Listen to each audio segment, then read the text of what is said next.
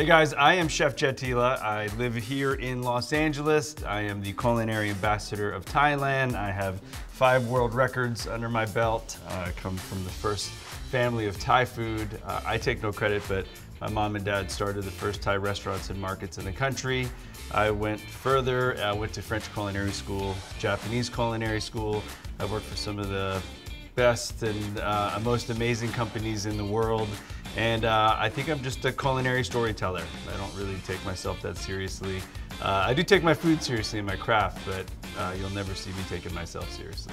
I've been lucky enough to be on Food Network for about a decade now, on shows including Cutthroat Kitchen, Iron Chef America, Beat Bobby Flay, Guys Grocery Games. I've judged or competed on most of the shows on Food Network. I am a contract player and I love being there. It's one of the best things in the world. You know, I used to watch Bobby and Jada and Guy and Alton as a fan, and now they're peers and colleagues, so it's a pretty amazing journey.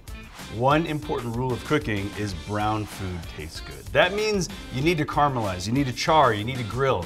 When you see grill marks and when you see meat and vegetables browned, that means you're really pulling out all the flavors. You're caramelizing.